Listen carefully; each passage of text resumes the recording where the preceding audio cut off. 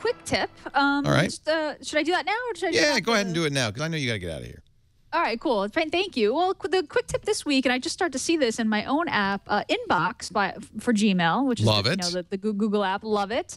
They just introduced, and it's rolling out now, as I've seen it in my own app, this new feature called Smart Reply. Oh, you got it?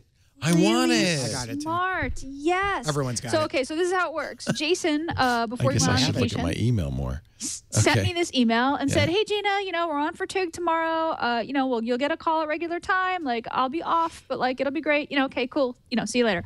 And so I open up this message in Inbox, and underneath the message, I got 3 choices for reply, and they were like, "Sounds good, appreciate it, Roger that." It was like 3 natural language responses, and I got to tell you, those are responses that I would have. I would have absolutely responded as "sounds good." So you tap on your response, and the one that you want to send, and you get a chance to edit it if you want, and you send it. So this thing is basically suggesting responses based on the content of your email. Is it on your Android or on your desktop? Where is it happening? It's in Android. See, I'm not getting it. I must be. So when I invite you for the blue bottle and you're like, "No way," and I'm like, "Why did you say that?" You're like, "Well, I just pushed it was a just button. automated. It wasn't me." I just pushed a button. No, that was me. Yeah, this was okay. Sounds good. Thanks for the heads up. Copy that, and sounds good. Thanks. Like these were some of the responses, and you'll see the responses kind of at the bottom of the screen. Gina, does it look like it's learning, or are they like canned? It's learning. Oh, wait a minute! I just got one. Okay, yay! It's working. Christopher Michael says he won't be here because the traffic's terrible. So I can do nice, got it, or thanks. Thanks. I mean, they're very generic. That's appropriate. I'm gonna send you got it. Got it. Got it.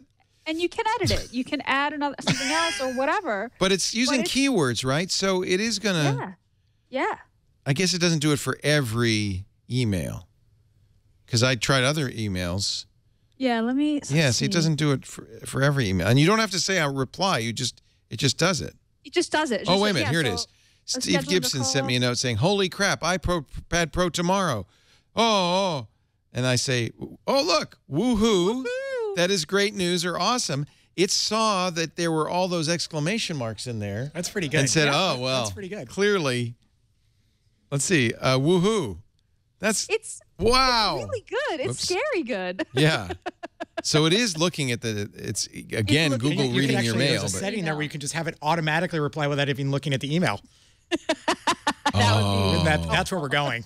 Oh, that's where we're going. I should just be able to turn that on. Yeah, just pretty soon it'll just be AI to AI. It's just we can random, just stay in bed. Random crap.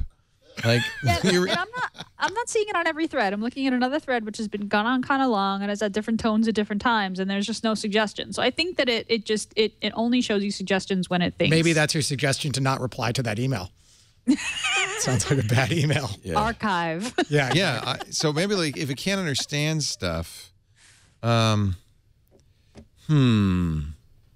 doesn't answer in it. So that's cool, it doesn't though. Suggest anything. So it is pretty cool. By the way, that was interesting. You see what it just did?